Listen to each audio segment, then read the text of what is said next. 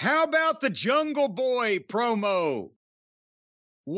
Have we figured out now why we never hear Jungle Boy speak? I did.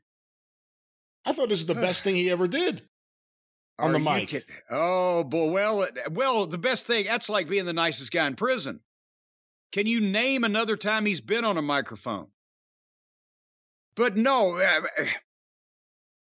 Brian, look at it this way. Tony Schiavone's in the ring. He brings out Jungle Boy.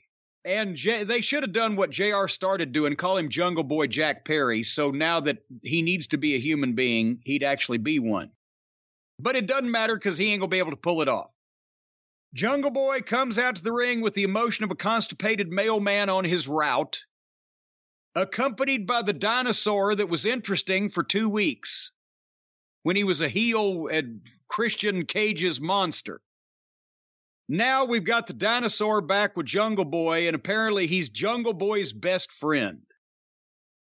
So the reason why I thought this fucking sucked pond water is this kid has great charisma when he's in the ring, when he's selling. And we've said when he works with the other indie guys, it's just meaningless drivel. But when he's in there with somebody, the MJF match was excellent. Or when he's in with a veteran, when he's in with an actual wrestler instead of a gymnast, he's good. He can sell. He gets sympathy. He's got some fire to his comeback. He just has no personality. And now the knucklehead comes out, bleh, and Tony Schiavone's in the ring, and he asks Jungle Boy to respond to all the recent events. Jungle Boy snatches the microphone, and Tony just walks off. And Jungle Boy starts screeching. I can't even call it screaming, because it was screeching. He sounded like a 12-year-old girl now, but he's gone from a monotone, boring fucking non-presence to Christian Cage, you're the biggest pussy I've ever met. It was not a flattering tone for the supposed babyface to take. He sounded like a fucking teenager pissed off over his stolen video game. No wonder he's never shown emotion before, if this is what he does when he's trying to show emotion. He had written down what he wanted to say, and he had memorized it, complete with choreographed facials and gestures that he made at the same time, while still putting no meaningful inflection into his material. He was either screaming or talking. He studied the script, and he gave a stiff, memorized recitation of same. And to make sure that everybody knows that he's finally lost his cool and he's gotten mad, because before, you couldn't make him mad. Well, now he's mad. That's why he said bitch ass, shit, pussy, and pricks. All in the same interview. And then Tony comes back in and asks about Dino, because we need to tie that loose end up. About how that Dino was alongside Christian Cage doing his bidding for 2 weeks, and then suddenly with no explanation. Well, the explanation is, the monster is my best friend. And he was protecting Christian Cage so nobody got to him before I did. That was the explanation of why that suddenly Dino, for once in his miserable existence, was an interesting heel instead of a doofus babyface for 2 weeks. Because he was protecting... What do you think, then, that Jungle Boy's got to go and apologize to Griff Garrison and Brian Pillman? Say my best friend here, he was just trying to fool Christian Cage into thinking that he was on Christian's side instead of mine. That's why he fucking threw you through furniture and chokeslammed you and broke all your ribs and beat the fuck out of you and left you laying in a puddle of fucking goo last week. Because he was working Christian because I asked him to. So sorry. This does not make any fucking sense. So after 2 more shits, Jungle Boy starts telling a story And this was, one would think that you could not figure out a way to fuck up getting sympathy when your father was a movie and TV star beloved by millions of fans and recently over the past few years died. But somehow he couldn't even muster up real words or emotions for that. And he had to prepare his material that sounded like it was coming off the goddamn South Park wrestling episode where they were emoting under a spotlight. And he starts telling the story about how he dug his own father's grave. He was there in that hole in the ground with his uncle. My tears fell in the dirt and turned it to mud. Did you hear that, Brian? I did hear that, yeah. I just want to make sure I wasn't fucking having delusions.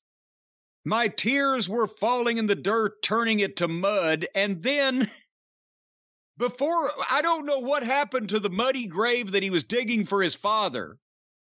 Because we will never find out, because they jumped the gun. There was some statement that he was made. He wouldn't have gone into talking about his dead father and not put a period on it before being interrupted.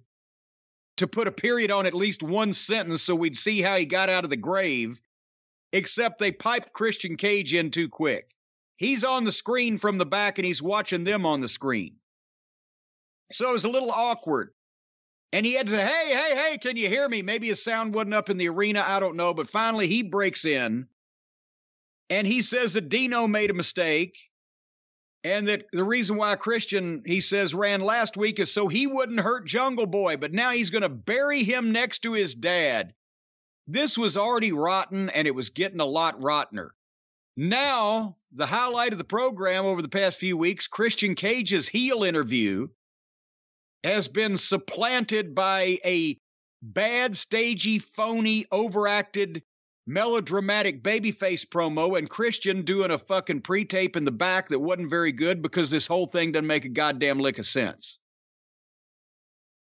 So, Christian Cage with Dino, I think would have worked. I think Christian Cage was doing great heel promos, and we know he can work, and his shit makes sense. And Dino, that's the perfect spot for him. Don't let the big goof talk. Let him go out and smash people. Instead, we've got now Dino's back in the fucking Jetsons camp, or the Flintstones camp, rather, Jetsons. Sorry, that was Astro. Dino's back in the Flintstones camp with old Jungle Boy. And Christian is going to apparently have to wrestle, I guess, Dino to get to Jungle Boy. I don't know what the fuck they're doing. Explain any of this to me, Brian. Well, I can't do that. I will say I liked it. I got a kick out of it. I don't think Jungle Boy was nearly as, I don't even know what to call what you did, screeching or prepubescent sounding. I don't think it came across that way. Now, he did immediately call him a pussy, so right away you're like, oh, wow. Let's see where he goes. And he was going for a little while, and I agree not all the material was good, but it was the most fire we've seen from him. It was fake fire, though. It's not real. He's acting. It's obvious. I started howling with laughter, though, while he was talking about burying his father. That's when Christian Cage cuts in, and he's just standing there. Now, Jungle Boy has pointed out that Christian's going through a divorce, that his wife should call Jungle Boy. Christian just no-sold all that, and he was just ready with his own insults. I got a kick out of it.